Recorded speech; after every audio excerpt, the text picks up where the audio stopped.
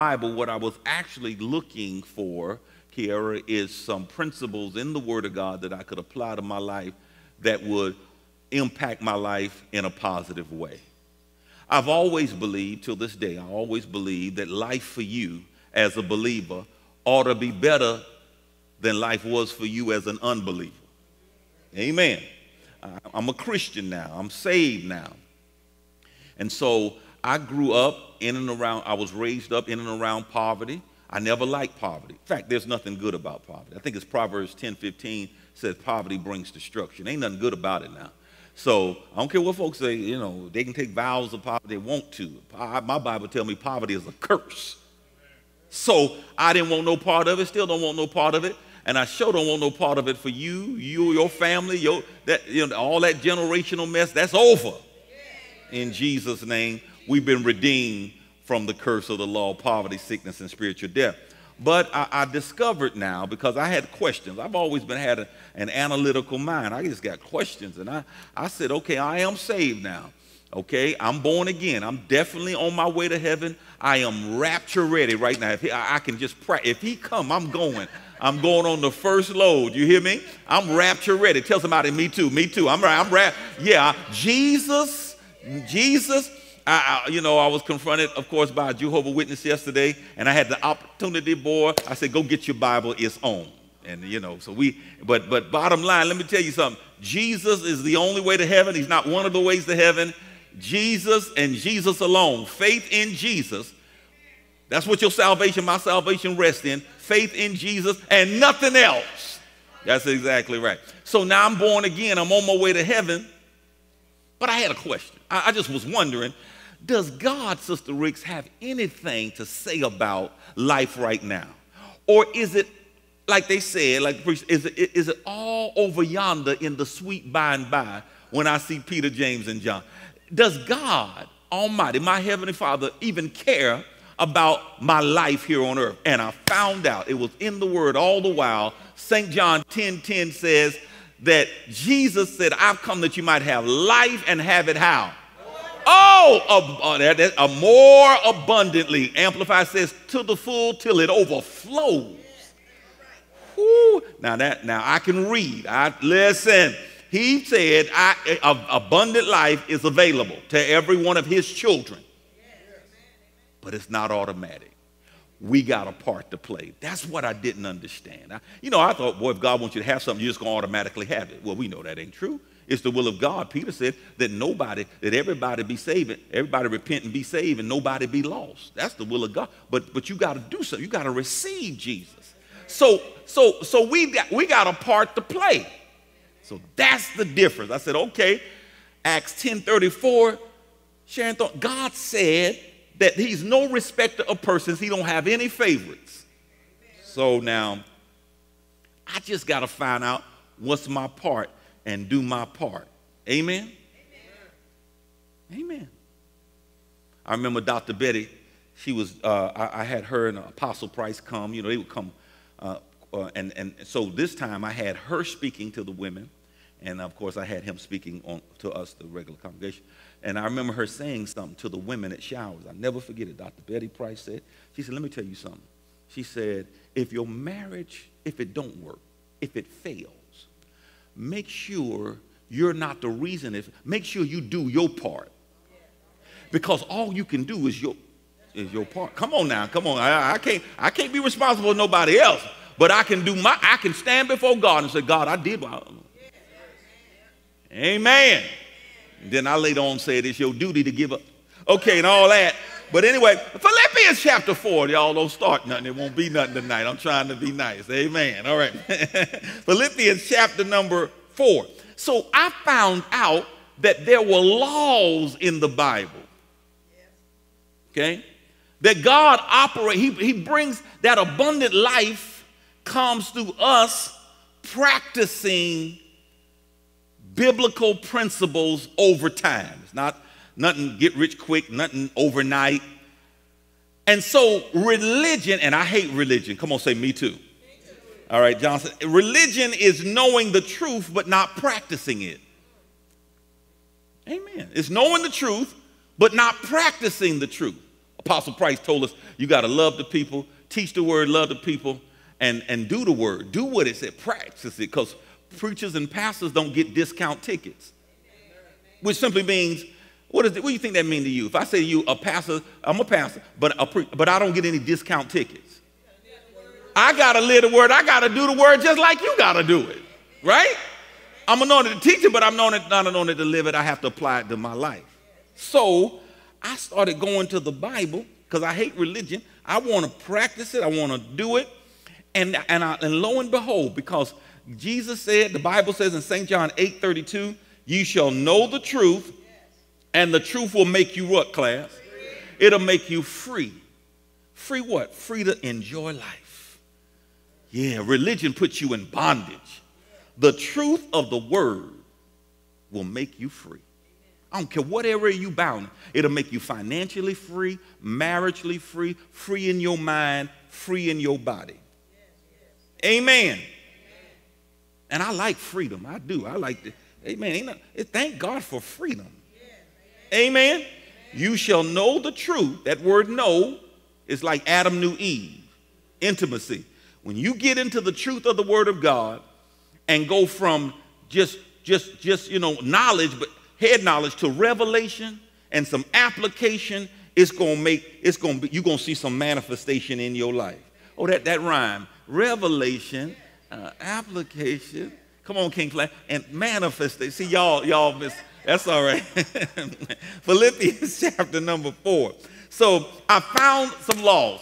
And the biggest two things that I found that changed my life, Barbara, is, of course, Romans talks about the law of faith, okay? Everything in the kingdom of God is activated and accessed by our faith. So I started to understand how faith operates, because it's not magic, it's a process, right? So I started out understanding and applying the principles of faith. Faith comes by hearing, but it's released by words through your mouth. And boy, that's one of the most greatest challenges you're going to have as a believer, is that little rupture below your nose. Because nobody ever taught me that this had anything to do, my tongue had anything to do with my life, but it does. Death and life is in the power of the tongue. So once you're being taught, you need accurate teaching, the teaching is going to impact your thinking, and the thinking is going to impact your talking. So if I get taught right, so it matters where you go to church, I get taught right, I'm getting good teaching, but then my teaching is going to help me to renew my mind, get my thinking straight. Because when we come to Jesus at first, we pretty messed up. I'm talking about in our mind.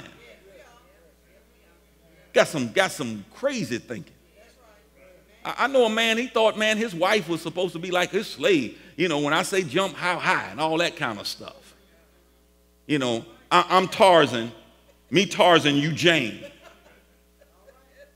And it would be, it wouldn't be so bad, but most women, these sisters ain't gonna cooperate with that.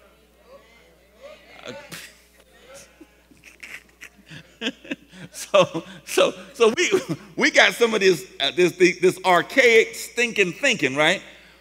And as I get my thinking straight, lo and behold, guess what? My talking get right. I'm talking the word. I'm not murmuring, complaining, and talking about what I don't have and what I can't do. Amen? Now, so I started using my faith, Thorn. All right? And then I got into this law. Look at Philippians 4, called the law of giving and receiving. Whoo, Lord. So I'm living an amazing supernatural life. Say this with me. Say, I do not live a normal life. I live a supernatural life, built on God's word and empowered by God's spirit. I am living, my wife and I'm living an exceptional, amazing, supernatural lifestyle. I got some degrees, but I'm living far beyond my talent and my degrees and my skill and my education. To God be the glory. Every need is met. Every bill is paid. No debt on my houses, automobiles, credit cards, student loan, no tax debt, no notes, no balances. Glory to God. I believe I got one of the best marriages in the world. At least I like her. I don't just love her, I like her. My wife is my very best friend. Yeah, I went birthday shopping for her yesterday. I took Apostle Anderson with me. Yeah, oh boy, he was like, what? My God. And I was walking him through that mall, but I didn't know I was walking that fast. So I went to get my wife a certain perfume, and it was I thought it was at Belts, and Belts said they don't sell it no more. So on the other end, I said it's at Macy's. Then I know it's at Macy's. But the thing about Macy's is on the other end of the mall. So Apostle Anderson, he said, listen, I'm going to sit right here. I hope he watches. I said, man, you going to be all right? He says, you go on. And come on back, my God. But I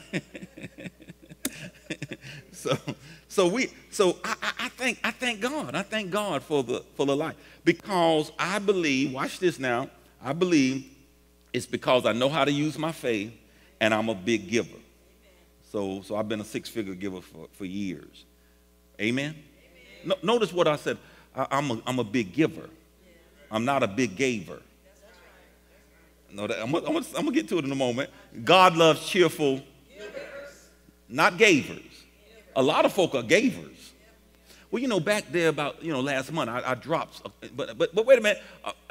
Giving, and I'm getting a little ahead of myself, is not just an event. It's a permanent lifestyle. Giving and receiving.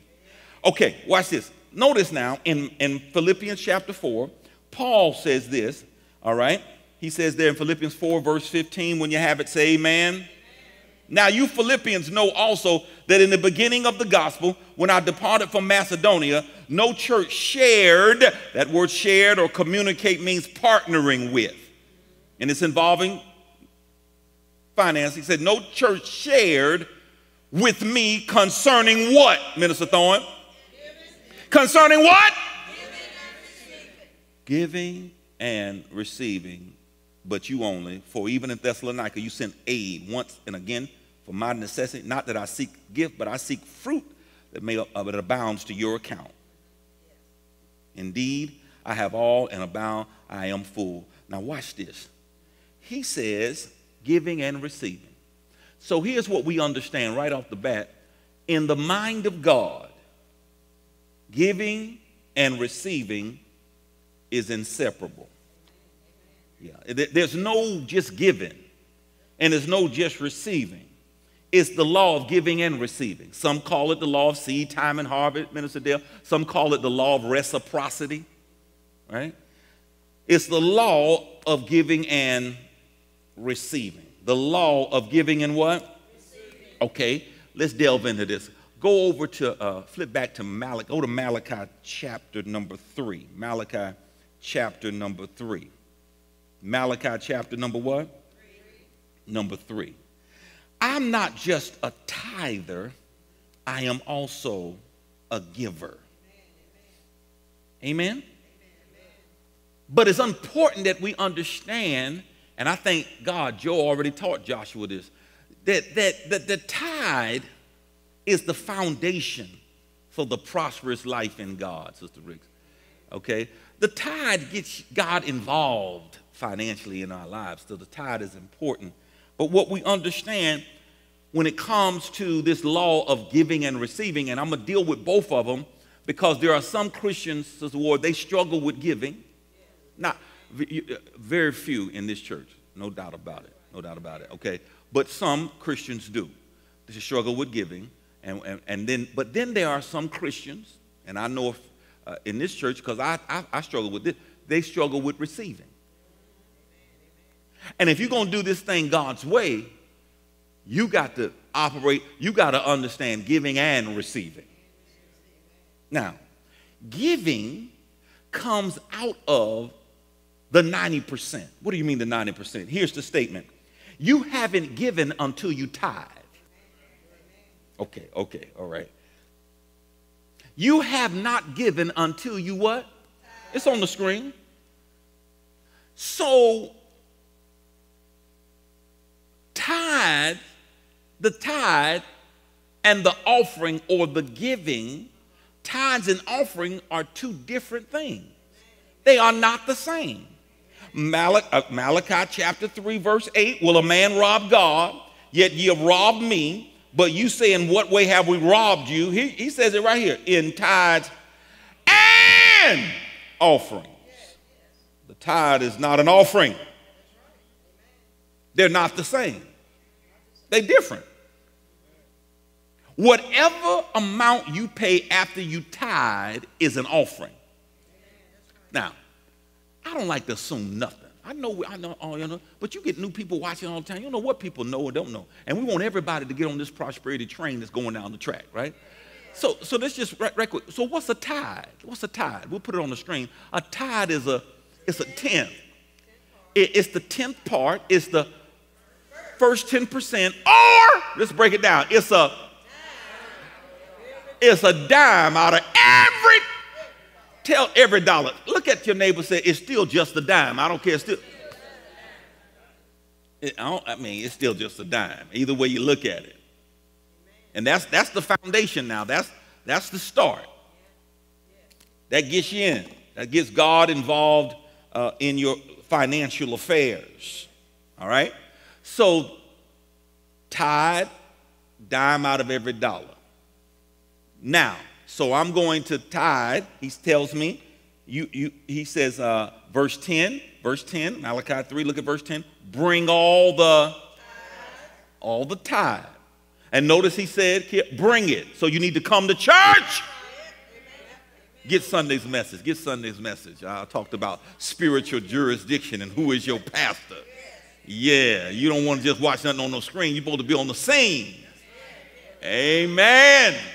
Bring it. Tell somebody, bring it. Bring it with you. Bring it. Bring all the tithe into the storehouse, that there may be food or meat or resources or money in my house. And try me, prove me now in this area, now in this, says the Lord of hosts. So now we know what the tithe is, and we know what the offering is.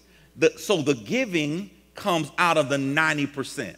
And we at Showers believe that 90% of your income with the blessings of God on it will go a lot further than 100% under the curse. We believe that we can live better lives on 90% than some folk doing on 100%. They're using all the money. They ain't giving God nothing, and we believe we can do better on 90%. I ain't the only one. I know. Come on, yeah. This is powerful. Now, so I'm not just a tither, but I'm also a giver. Now, the concept of giving, we're talking about giving and receiving, so let's break it down. Let's take our time and let's talk about giving for a moment, and then I'm going to talk about you receiving, and then I'm going to pray for you. I shared a little bit of it in prayer, in men's 5:30 prayer, 5:30 in the morning now. We're in prayer on Mondays. I shared a little bit about the prophetic word, and I swore them the secret. Said, shh, don't tell nobody. I'm just giving y'all it, but I'm going to release it Sunday. Don't tell nobody before Sunday. So none of y'all supposed to know but the brothers that was at the, okay. But 2023 will be the best year of your life. No. There's some stuff I'm preparing. Whoo, but watch this. Let's talk about it. Let me stay right here. Calm down, Grant. Just okay. My excited is excited and my turned on is turned on. Amen. The concept of giving came from God and not man. So it's not a game, it's not a gimmick, it's not something some preacher came up with. Giving is what God says. So we look at Luke 6:38, and in Luke 6:38, Jesus says, give. Wait a minute, Jesus. Jesus. Would you tell your neighbor, tell them, Jesus said give. Jesus. Put Luke 6:38 up there. So Jesus said, give and it shall be given unto you. Luke chapter 6, verse 38. Jesus said, give and it shall be given unto you. Well, the opposite or the converse is also true. If you don't give, then it what? It don't be given to you. Okay, real simple. All right. Acts 20:35, Jesus is credited with saying, Acts 20:35, it is more blessed to give than to receive. So the greater a blessing is in the giving. Why, Pastor? Because giving causes receiving. Giving is so powerful and so potent and so important. The Bible teaches us that giving is the one thing that will destroy greed and selfishness. Jot down Luke chapter 12, verse 15 through 21. Jesus tells the parable. A parable is an earthly story with a heavenly meaning. Jesus tells a parable. It's called the parable of the rich fool. He was not a fool because he was rich. He was a fool because he had money, and he was selfish, and he was greedy, and he wasn't rich toward God. He wasn't trying to be a blessing to nobody. In fact, in that one parable that Jesus told in Luke 12, the man, the fool, Jesus called him a fool, he said the words my 5 times and the word I 6 times. The only proof that you really conquered greed and selfishness is giving. Amen. It'll keep that spirit of greed and selfishness off of you. And then giving is proof of our trust in God. You say you trust God. Don't tell me you trust God and you can't trust him with your money. Amen. Sure enough, don't tell me you love God and you don't give him none of your money. Because I didn't say it. Jesus said in Matthew 6:21, where your treasure or your money is, there will your heart be also. And you can't con or play God. He's looking at your heart. Yeah. He knows what's important to you. Show me your calendar and your checkbook. I'll tell you what's really important to you. Where you putting your money at? See, the Bible, okay, watch. Giving, watch this. We know giving is powerful because giving is gain. It's not loss. Giving is gain. Here's the statement. We give to have. The reason we give, watch this, we give so we can have something. That is so contrary, that contradicts the world's thinking. But in the kingdom of God, we give to have. And we know, here's another statement, that every seed reproduces after its kind. What do you mean every seed reproduces? It's the law of Genesis. Every seed reproduces after its kind. That's Genesis chapter 1, verse 11, verse, I think, 12, 13. The Bible talks about every seed reproduces after its kind.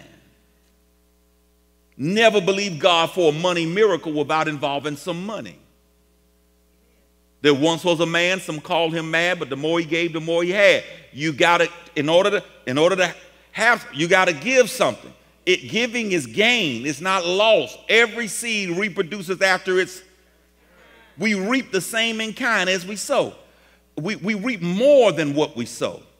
You can count the number of seeds in a watermelon, but you can't count the number of watermelons in a seed, because we do know Hosea 8:7 says, they sowed the wind and reaped the whirlwind.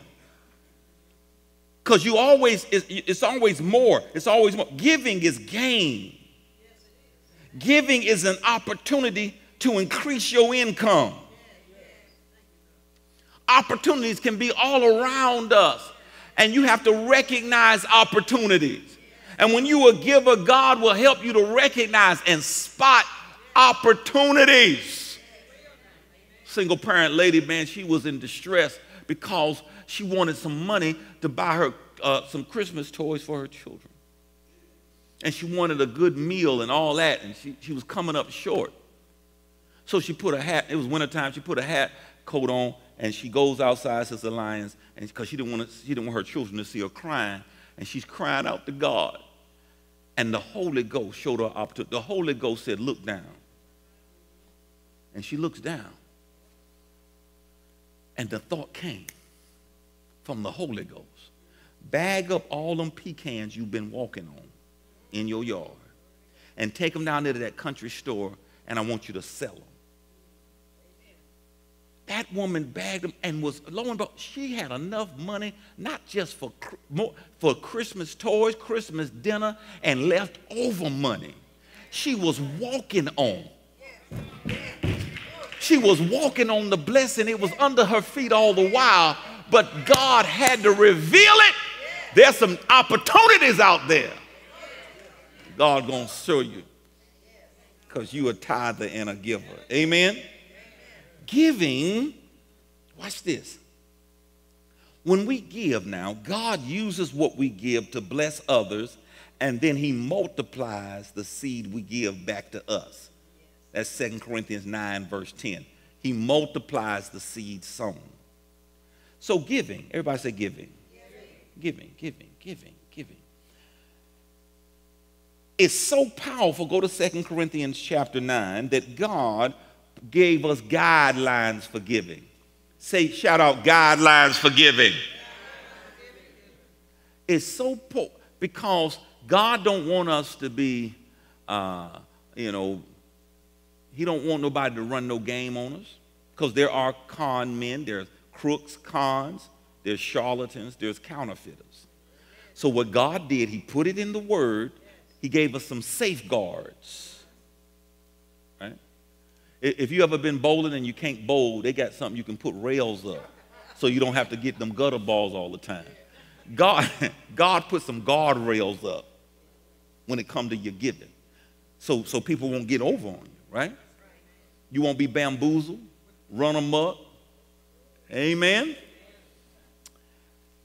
So what are some guidelines? Here they are. Got 3 of them for you. Number 1, when the offering appeal is made, Sister Lyons, and here's what you got to do now. Purpose in your own heart, number 1. Number 2, you got to give it willingly, no pressure, and it should be mutually beneficial. All spirit-led giving is mutually beneficial. Let's look at this for a moment. 2 Corinthians 9, and then I'm going to get to the receiving part. 2 Corinthians what? 9. And look at verse number 6. Purpose in your heart. Verse 6 and 7. 2 Corinthians 9. Now, write this down. The word purpose means to choose for oneself. It means to choose for oneself. Purpose means to what? That's right, to choose. Nobody's going to put no pressure on you. You choose for one's self. All right, 2 Corinthians, what did I say? 9 and 6. But this I say, he who sows sparingly will reap also sparingly, and he who sows or gives bountifully will also reap bountifully. So let each one, what? Okay, now here's the instructions. He putting some guidelines on it. Let each one give as he purposes in his heart.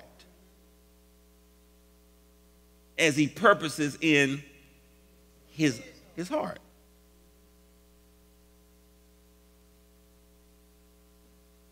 Every year I purpose to do more, give more. I'm purposing in my heart. Yeah, I'm purposing in my heart. Okay? And nobody making me do it, nobody, But God don't want us to be bamboozled, run amok. He don't want nobody to try to get over.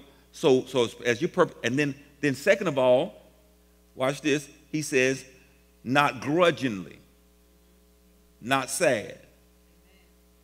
It's giving time and showers of blessing, Christian Center. That's what y'all do, but not everybody. Some folk are sad at that saying. And sometimes we get it from the pulpit. Folks say, some preachers get up there talking about, well, we don't come down to the offering. Come down to the offering. How you come down? Why is down? Let's go and get this offering out the way. I know. No! It's prosperity time. Listen, watch this. He said not grudgingly. In other words, I'm not sad. Or of necessity. You're not mad.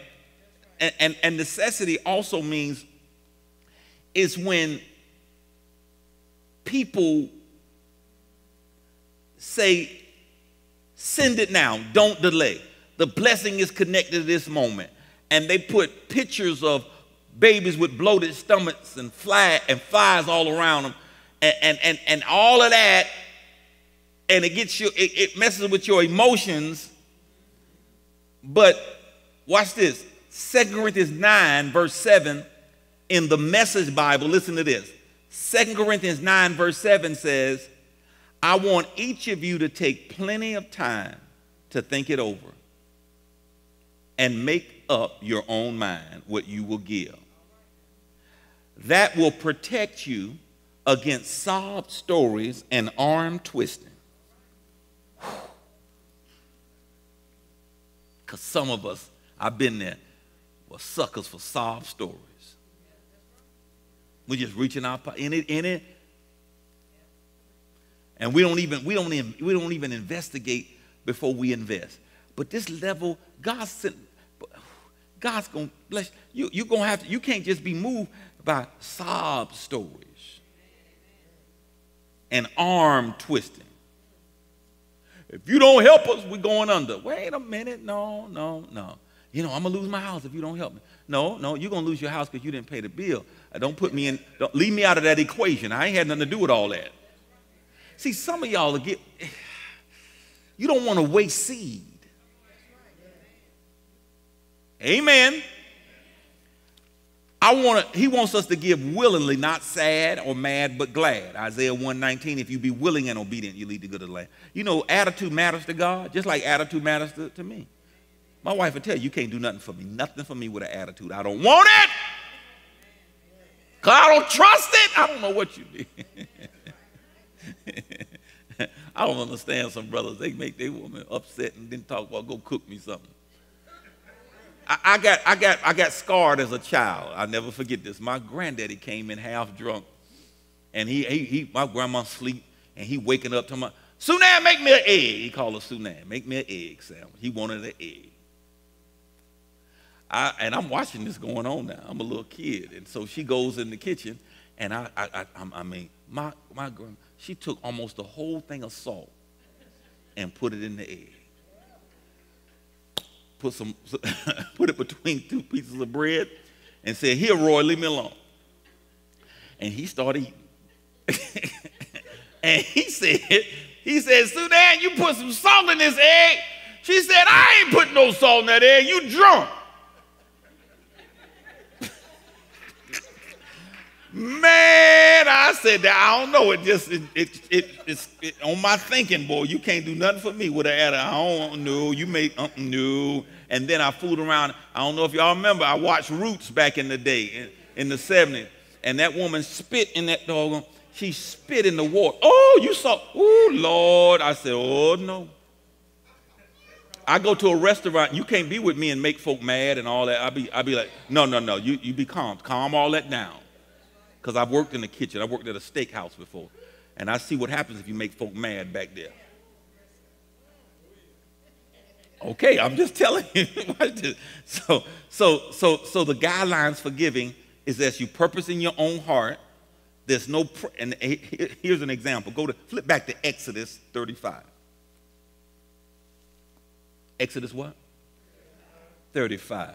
McGee, I'm waiting on a figure from Sharon Bell. See if you got it. Exodus 35.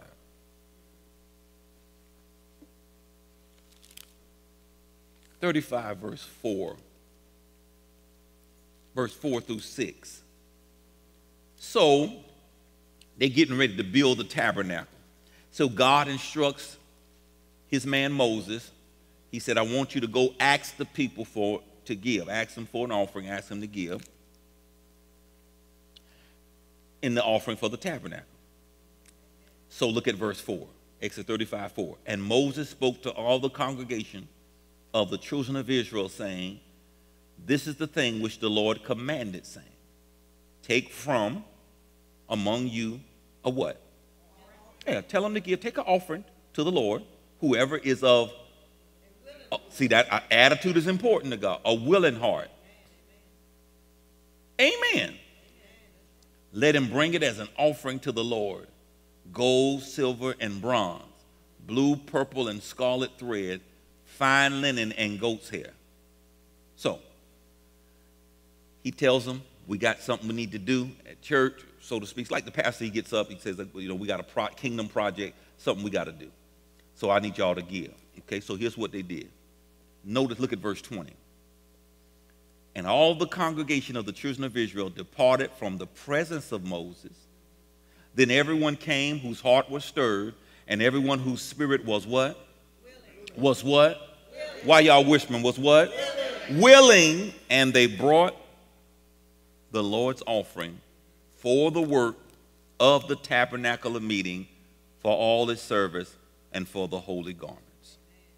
Verse 29, drop down, verse 29. The children of Israel brought a free will offering to the Lord, all the men and women whose hearts were willing to bring material for all kinds of work which the Lord, by the hand of Moses, had commanded to be done. So, notice how it happened. Okay, Michelle, they were given instructions by the minister. Pastor gets up, hey, y'all, we paying the church off. Bless God. We want everybody to give. We need to go ahead and get this done.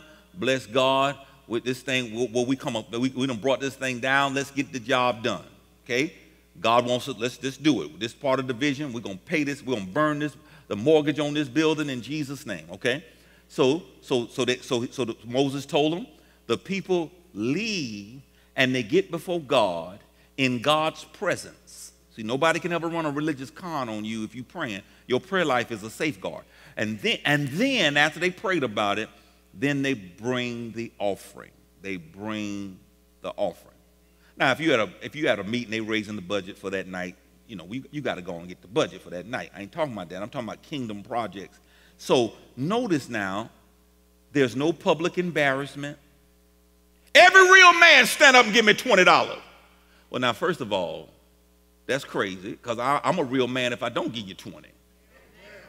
Joker, don't be trying to play me. Okay, watch this. There's no pressure, y'all. No public embarrassment. There's no individual or group pressure. There's no manipulation in the appeal. Moses allowed the people, Sister McGee, time to get away, hear from God, go home, pray about it, and then come back. And they brought the offering, and they did it willingly. Amen? It's the Holy Spirit's job to get you to give, not mine. That's why there's no stress, no strain, and no struggle. So, the giving guidelines, number one is what? Purpose in your own heart. Number two? Willingly. Number three is spirit-led giving is mutually beneficial. Mutually. Go to Luke chapter 8. Luke chapter 8. I got 10 minutes. Luke chapter what? Luke chapter number 8. Watch this. Mutually beneficial. In the kingdom of God, it's not one-sided. It's not the preacher getting blessed or the church getting blessed and you go without. That ain't how God designed it. It's mutually beneficial. What you make happen for others, God make happen for you. So here, Jesus had ministered to a group of women.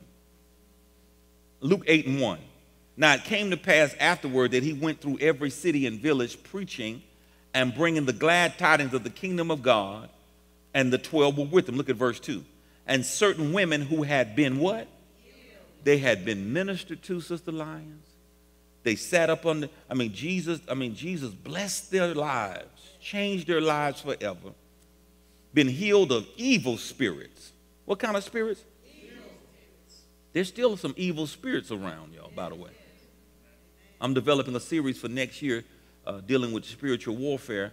And Brother Armstrong, I'm coming out the gate with the first lesson is your real enemy. Because some of you're dealing too much with flesh and blood. And you got to, on the job, somebody messing with you, just stupid stuff. Your children, your spouse, you got to get behind the person and deal with the spirit that's operating in and through the person. And you got the authority, Minister Dale, to do it. Now watch this. So they had been healed of evil spirits and infirmities. Mary called Magdalene, out of whom had come how many demons? She had 7 demons in her. That girl got delivered. How many know she was glad? Yeah, sometimes you're just dealing with a demon-possessed person, and reason they get so agitated around you is because the Jesus in you is agitating the demon in them. And you got to cast it out on the job. Go 20 minutes early to work and take your anointing oil. The devil, the blood of... Our weapons is not natural, brothers and sisters. Amen. The weapons of our warfare, they no natural stuff we're dealing with. Watch this. And so watch this. In verse, it says, and Joanna, the wife of Cusa, Herod's steward, and Susanna, and many others who provided for him from their substance. I want you to notice it was mutually beneficial. Their lives were changed by his ministry. And as a result, they start giving into his ministry. Amen. Which brings me to number 2, giving. It's giving and receiving. Notice now, here's my statement. Who God uses to bless you now is his business, not yours. It's on the screen. God can use your family, friends. He can use sinners, saints. He can use white folk, black folk, brown folk, red folk, yellow folk. He can use rich folk, poor folk. He can use birds. He used a raven for the prophet in 1 Kings 17.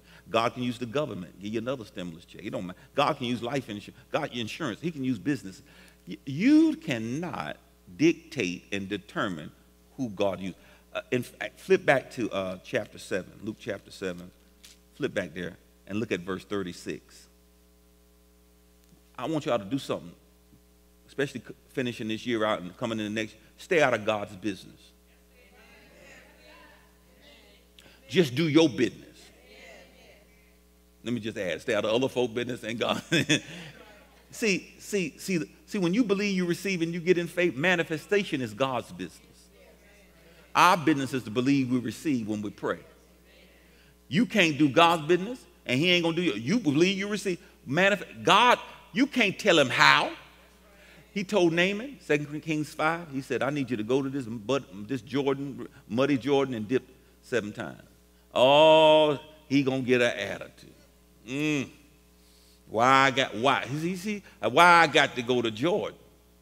I got cleaner rivers at the house, in my neighborhood. Why I got to go over there? You notice God didn't change his instructions to accommodate him. The Bible says in Luke chapter 7, verse what? Verse 36. Then one of the Pharisees, a religious man, asked him to eat with him. And he went to Jesus went to the Pharisee's house and sat down to eat. And behold, a woman in the city who was a what? Sinner. Everybody in the city. She was a notorious sinner. When she knew that Jesus sat at the table in the Pharisee's house, brought an alabaster of flax of fragrant oil and stood at his feet behind him weeping. And she began to wash his feet with her tears and wiped them with the hair of her head. And she kissed his feet and anointed them with the fragrant oil. And look at verse 39. Now when the Pharisee who had invited him saw this, he spoke to himself. Listen to what he said. Because he would have rejected her giving. He spoke to himself saying, this man, if he were a prophet, would know who and what manner of woman this is who is touching him, for she is a sinner.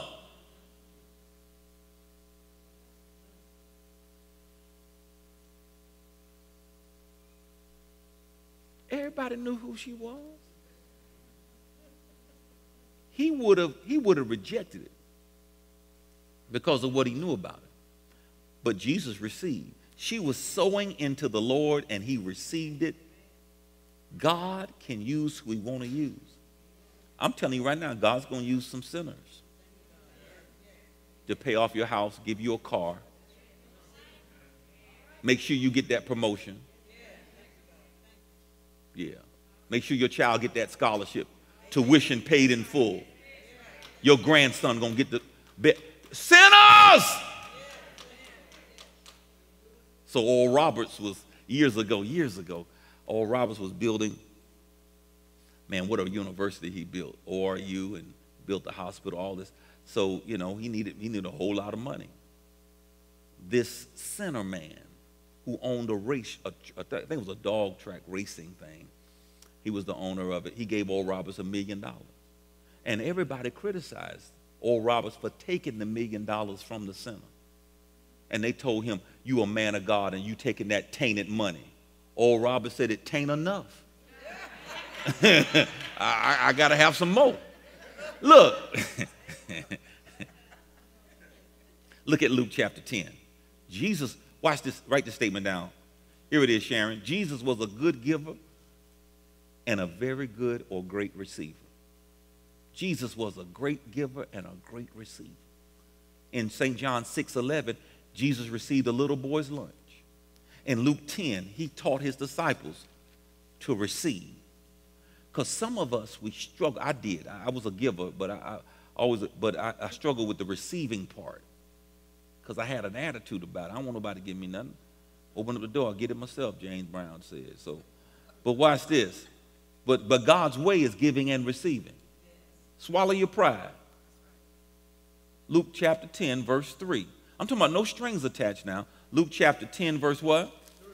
Listen to what Jesus told his disciples. Luke 10, verse 3. Go your way. Behold, I send you out as lambs among wolves. Carry neither money bag, knapsack, nor sandals, and greet no one along the road. But whatever house you enter, first say peace to this house. And if a son of peace is there, your peace will rest on it. If not, it will return to you. Look at verse 7. And remain in the same house, eating and drinking such things as what? As they what? As they what? As they give, for the laborer is worthy of his wage. Do not go from house to house. Whatever city you enter, and they receive you, eat such things. So he taught them, look, receive. Don't do like the lady, man. You get in the car, needles on E, you see it's on E. So she's driving you, and you know, she takes you to your stop, and you reach in your pocket and you give her $20 to put in the gas tank. And she says, oh no, I can't take that. And then you get out the car and she drive off praying, Lord, help me to make it. But he just gave you $20 to put in the gas tank. You got to receive. I said you got to receive. When it comes to giving, we need to stop looking at our circumstances. We need to just obey God.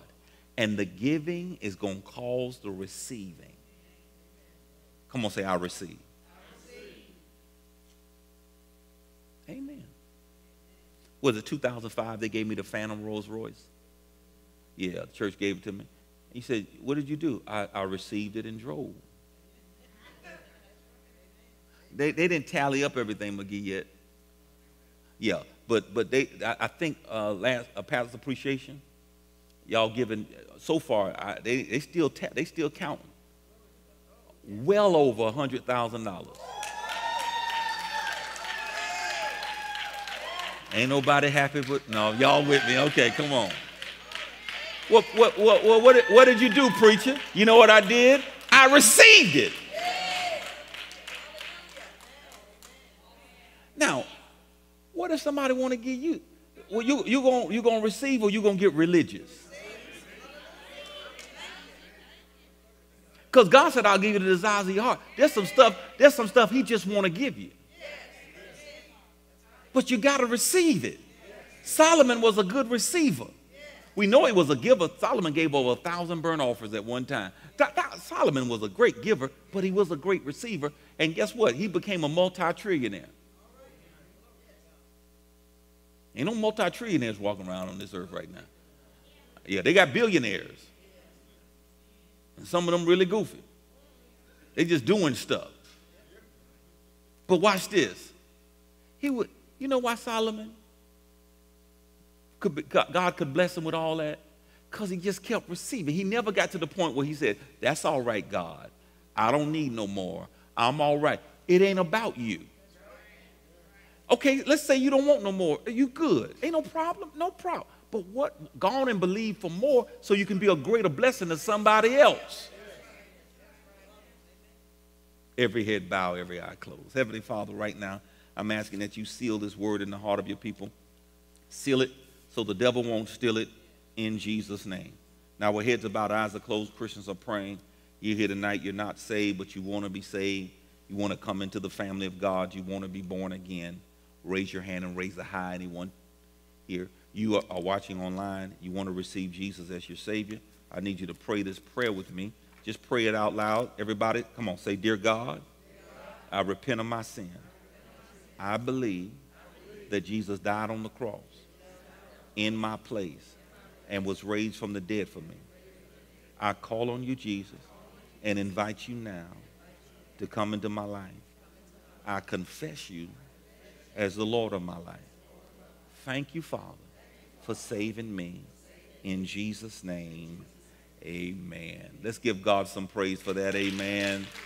Well, as Giving Showers a Blessing Christian Center, you need a tithe or offering envelope. Should be one right there in the chair in front of you.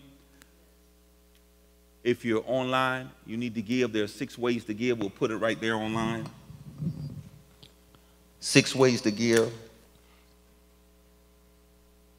And I'm going to give you an opportunity to worship God with your tithes and with your offerings. Praise God.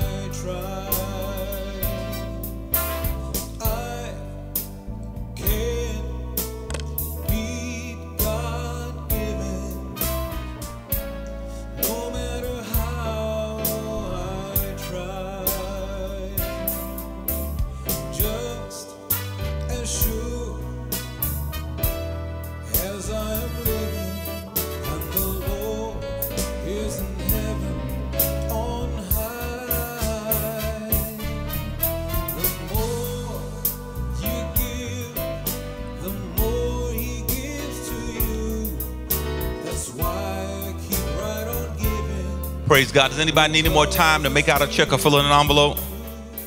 All right, let's lift it up. Come on, say, Heavenly Father, I thank you once again for seed to sow. I know you'll grow this seed I sow. I sow it in faith. I'm expecting my harvest. My broke days are over. Money cometh to me. I am a money magnet. I'm always having. I'm a distribution center. I've been blessed by God to be a blessing in Jesus' name. Amen. Let's receive our tithes and our offerings for tonight. Amen. While you're giving, worshiping God with your tithes and offerings, of course, be in prayer. Tomorrow night we'll be in Roxborough, North Carolina, with Pastor Danny Johnson on tomorrow night. They get started at 7:30. If you or anybody you know are in the Roxborough area, come join us. In fact, I got some good news. They paid off their church building last month. Amen. Woo! I'm going to celebrate with them. My. Anytime you hear that God, amen, is blessing your neighbor, it simply means that he's what? He's in the neighborhood. Amen. You next. Your house is next. Okay. So we want to, y'all be in prayer tomorrow for me as we travel to Roxborough on tomorrow.